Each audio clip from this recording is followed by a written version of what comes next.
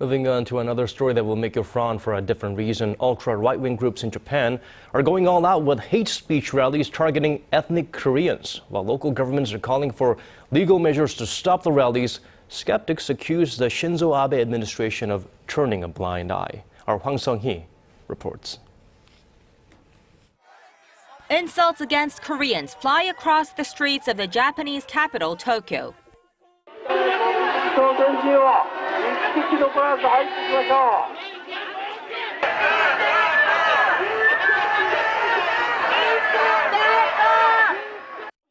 The number of hate rallies against some 500,000 ethnic Koreans has risen sharply in Japan.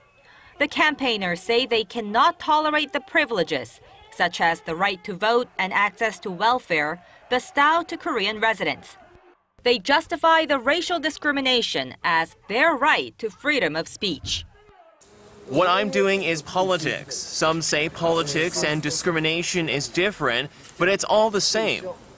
It's a serious matter that has been taken to the international stage. In August, the United Nations Human Rights Committee demanded Japan add hate speech to legislation that bans racial discrimination.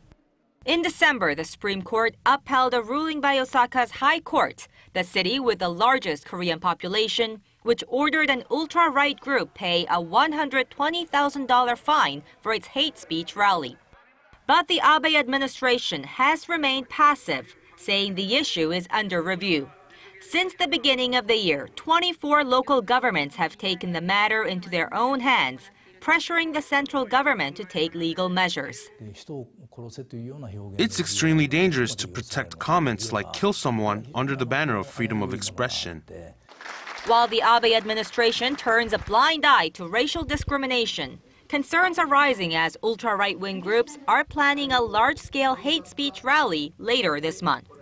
Hwang Sung-hee, Arirang News.